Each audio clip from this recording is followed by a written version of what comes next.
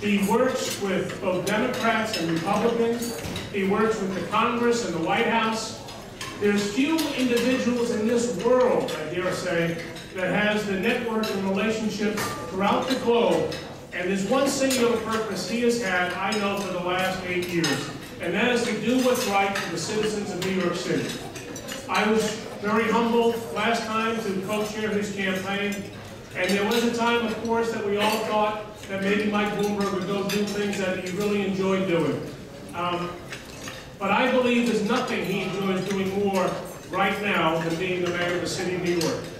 So I couldn't think of a better person, I couldn't think of a better reason than for all of us to stand united and to give this man the opportunity to represent all of us once again. If there ever was a time that we need Mike Bloomberg representing all of us in New York City, it is this year, it is now. And with that, I'll turn it over to Mike.